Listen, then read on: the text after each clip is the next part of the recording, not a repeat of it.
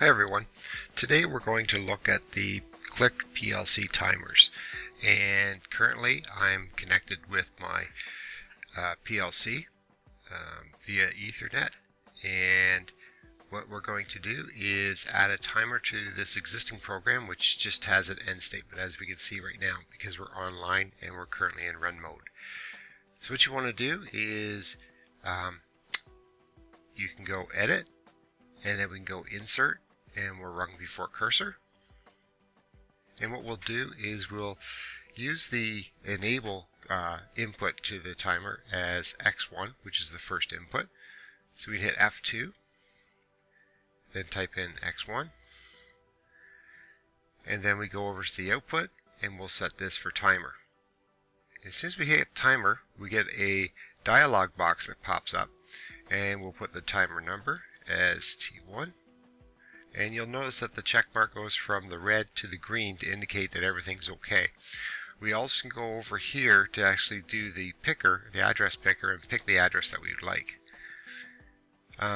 So the set point, we can actually have it as a actual word, or we're going to, in this case, just put in a integer number of value 10. Our unit value will be seconds, so we're actually looking for a timer for 10 seconds. You'll notice once we put in T1, we also get the TD1, which is where our current value is going to be located. And under our delay setting, you can set it for an on-delay timer or an off-delay timer. And to the right-hand side here, we actually have a timing chart. You'll see that the enable is on. It'll start timing, and then it'll turn the output on after that set time. In our case, 10 seconds. Then we have the current value option.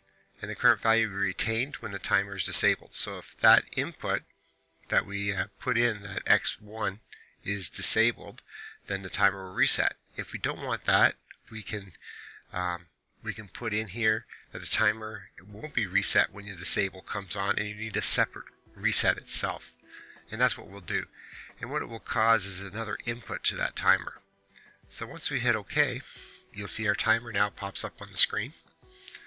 And what we'll do is there's our reset. So our reset will actually take place on the next input, which will be X2. And now we have to join this up. So we'll call up this line. And this gives you a little helpful guide. Tells you where to start, where to go. So once we have the line, then we just point where we want it to go. We'll finish there. Then we just hit escape. And now we have our line drawn. Now there's our timer. There's our timer bit that turns on after our timer has expired. And what we'll do is take this to the first output. So once again, we can left click and we can hit insert rung before cursor. And what we'll do is use the contact of the timer bit. So T1. Once again, our little check mark turns green, indicating that we have a valid address. Then on our output side, we'll hit output, and we'll type in Y1. Okay, so that's our program. And with the click and the Ethernet communication, we can actually go online and do online edits. So what we'll do now is we will write this project into the PLC. It actually looks and says, well, we have no warnings and no errors. That's good. It asks us to save it. Yes, we'll do that. We'll replace the existing one. And then we have a dialog box up here. And you'll see Runtime Edit. And we'll enable that. So we'll just say OK. And it gives another warning. We're going to proceed with the Runtime Edit. And then it writes the program in. So currently right now, the transfer is complete. So we'll close that, and now here is our program. So we have here is our enable. It's for 10 seconds. Our current value is 0, and we have it retained up here. And then after our 10 seconds, this bit will come on, which then will turn on our output. Now what you notice is that because we don't have physically anything connected to that input, what we'll use is our data view, and we'll add a new data data view table. We'll add 1. And this brings up a little dialog box here. And what we'll do is edit this. We will call up our address, which will be X1. And our current state is off. And because it's actually a physical I/O, what we want to do is do the override. So we're going to override this bit, and we're going to turn it on, and then we can write the value.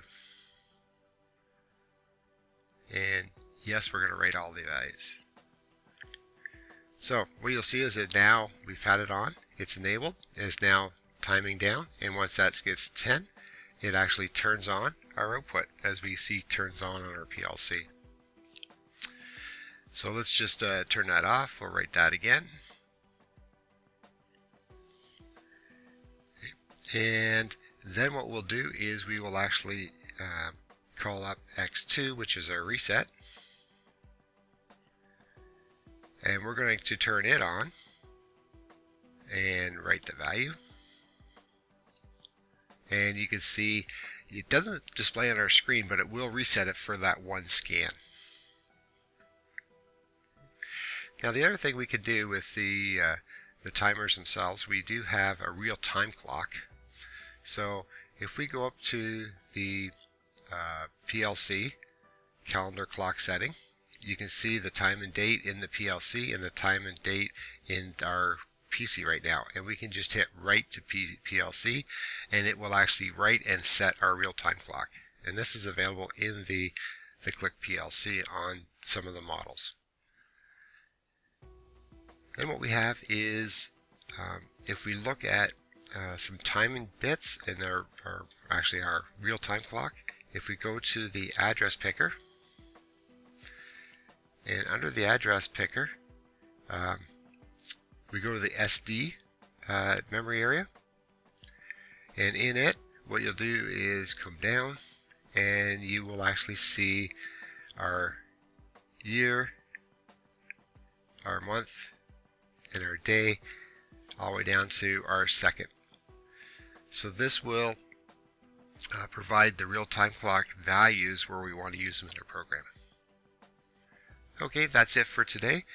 Thanks for watching, and to help us along, if you could give us a thumbs up and subscribe to the channel. Thanks again. And if you need any more information, please visit our website at www.accautomation.ca.